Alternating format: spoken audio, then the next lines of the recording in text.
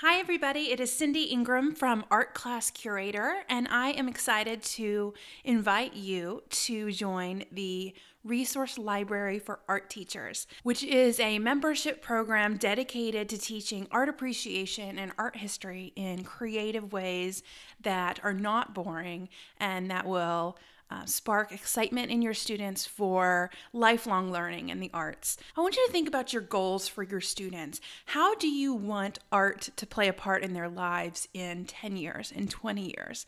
Chances are our students are not going to become artists. It doesn't mean we shouldn't teach them how to make art and teach them how to express themselves creatively, but we really want to develop lifelong learners of art and lifelong lovers of art. We want them to go through their lives enriched by their surroundings, to notice beauty, to take delight in art and take delight in the world around them. And through engaging our students in creative discussions about art and interactive activities about art, that art becomes a part of who they are. It becomes ingrained in their psyche and in their well-being, and that will bring joy to their lives from here on out.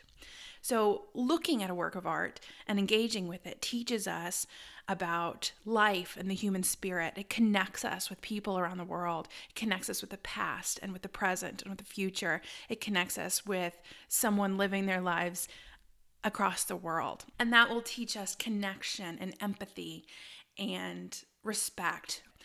Looking at works of art helps us understand ourselves better as well. I know when I look at a work of art, I connect it with who I am and where I'm at in my life. And there have been artwork that have made me think about the world in a new way and make me think about my goals in a new way, my future in a new way. And one of them even changed the whole course of my career, that we can make these connections with art and that teach us about ourselves.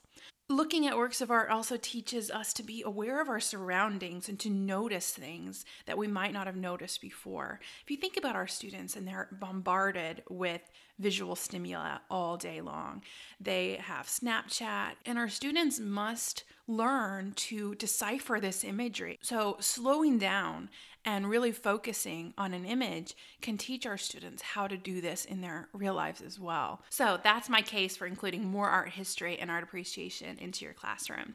And you might be thinking, how can I do that? I don't have the time to gather those resources, to find those images, to research the art, to come up with my discussion questions and activities. That's too much work. You're already doing a lot of work, and that's one more thing to add onto your plate. And that is where the Resource Library for Art Teachers comes in. I started teaching over 10 years ago. My first classroom was a college classroom. I had been teaching in museums and in nonprofits up until that point, and I started teaching community college art appreciation. I wanted to teach art appreciation the same way I had taught in the museum, through interactive discussion and fun activities that connect with artworks. But when I went online to find resources, I found nothing. I could find some PowerPoints for some art movements and some topics, but they had a lot of text on them. They were very lecture-based. I could find lecture notes. If there was any information out there on an artwork at all, it was not that interesting. There wasn't a lot of interpretation on the internet and ways to dive into these topics deeper. Lecture for art history and art appreciation is just not fun. When I tell people that I teach art history, they're like, oh, that's boring. And it's not boring at all. You can teach art history in a way that is fun and engaging, that where the students create that knowledge for themselves, and they look at the art and discover it, and they write about art and they think about art and they play with art.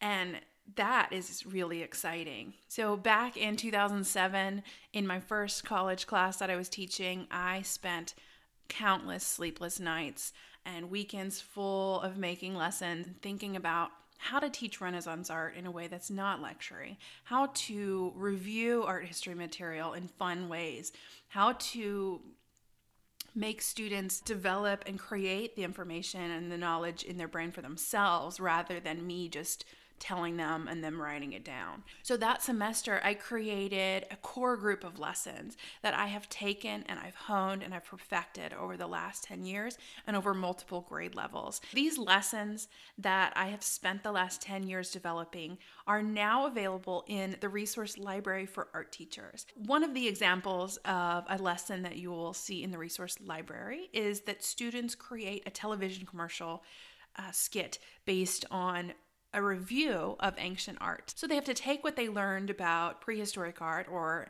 Mesopotamian art or ancient Egyptian art, and they have to create a product and develop a quick skit to perform to the class, or even make a video if you'd like to do that, summarizing some of the key points in art in a creative way. One example that my students created was a funeral service company based in ancient Egypt. Another one was Nefertiti's makeup and fertility services based on Venus of Willendorf. So they're using their knowledge and then coming up with something new, and that is the definition of critical thinking.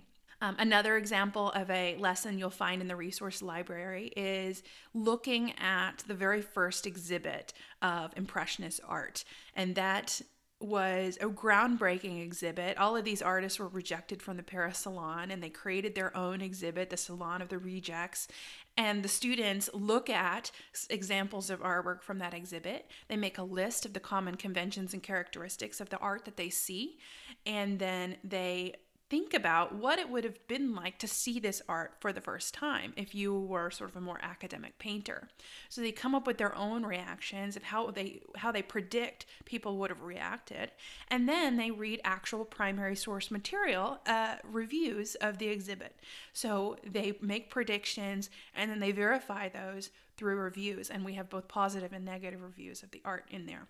There's a lot of compare and contrast activities. I love teaching art with compare and contrast. So these lessons are full of interactive activities to get your students thinking and to make you excited about teaching as well. So with your membership in the Resource Library for Art Teachers, you get all of these lessons immediately upon joining. PowerPoints, worksheets, student instruction sheets for assignments. In addition to all of those resources to use in your classroom, we also have monthly online trainings in an online classroom where we talk about different topics about teaching art. So we've had sessions on how to look at art with kids, how to teach art history, how to organize art history, how to teach about aesthetics, how to use compare and contrast. We've talked about assessment, and we have those workshops 1 or 2 times per month, and recordings of those trainings are available in the resource library after they are live, so you can watch them at your own schedule. And that's not all. We also have a private Facebook group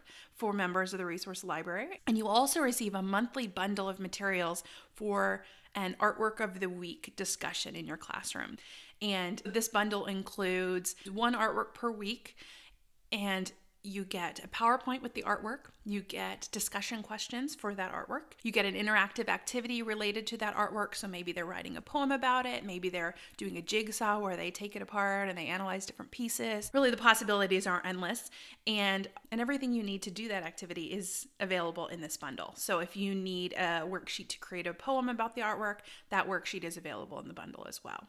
And then links to extra resources, project extensions, and stuff like that is all available in the Artwork of the Week bundle that you receive every month. This is a growing and thriving space. There are new resources added regularly, new trainings added every few weeks, and it really is an exciting and engaging community of art teachers and people who are passionate about incorporating more artworks into their curriculum. Thank you so much for your interest in the Resource Library for Art Teachers. I am happy to help in any way that I can. You can reach out at Cindy@artclasscurator.com if you have any questions to make sure that this really is a right fit for you. And again, thank you so much. I look forward to working with you, and I look forward to more years of creating exciting and engaging resources for you.